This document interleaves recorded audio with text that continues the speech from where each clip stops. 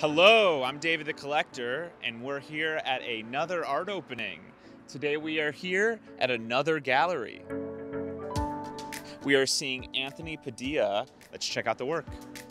My name's Anthony Padilla. I'm an oil painter based in Brooklyn, New York.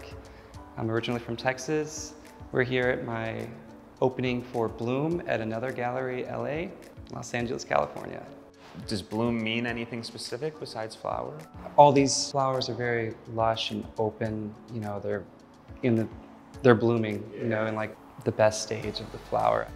Tell me about how you started making art. I've been painting since I was a child, and it kind of started to pick up in my early 20s. I would spend most of my time like skating, but when I'd come home, I still had like, I don't know, creative energy, you know, left over.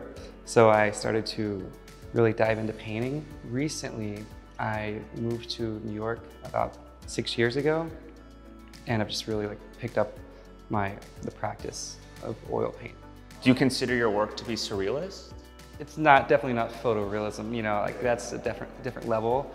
And I don't want it to be exactly like a picture. You know, I hardly use references for any of these. You know, I'll sketch it out once and then put that image away. And then from there, I like to, you know, let my mind take over. Tell us about the rainbow serpent. This one was really inspired by Aboriginal story of it's the rainbow serpent, and basically a story of this serpent that comes down from the sky and gives life to the waters and to planet Earth. So my story isn't 100% aligned with the original stories from Australia with the Aboriginals, but what I am trying to get across is not necessarily that an actual serpent came down from the sky and like, you know, granted life to planet Earth. It's more about the possibility that life came from outside of our solar system or, you know, somewhere else from the galaxy.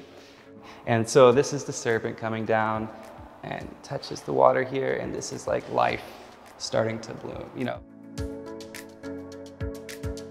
This is closer to what I have been painting for like the last few years. I've done a lot of nature-based themes and scenes. I really enjoy doing jungle works, jungle pieces, but also I like the really like lush flowers too, which is kind of the theme for the rest of the paintings in here. I mean, that's the whole theme of the show, is it's bloom, it's about flowers and like getting really up close. Where did the faces come from? How'd you come up with that and sort of the elements within the face? Just kind of playful, you know. At first, I had just done the one rainbow, and then it was kind of too hidden for me, so then I added the second rainbow, and then these were already there. Like this rainbow wasn't there at the beginning, right? But these two pieces were, and then when I put that second one there, I was like, oh, all I have to do is put two little, you know, dots there, and it's their eyes, you know, and it's just like a grumpy little rainbow. Which is also funny because like rainbows are, you know, pretty and happy and playful, but this guy is he's a little grumpy, so. How has art changed your life? It's changed my life for the better, definitely. I mean, it gives me an outlet to express myself, and it's very therapeutic. Like, I mean, I just listen to music and put dots out onto a blank canvas, you know. It's very,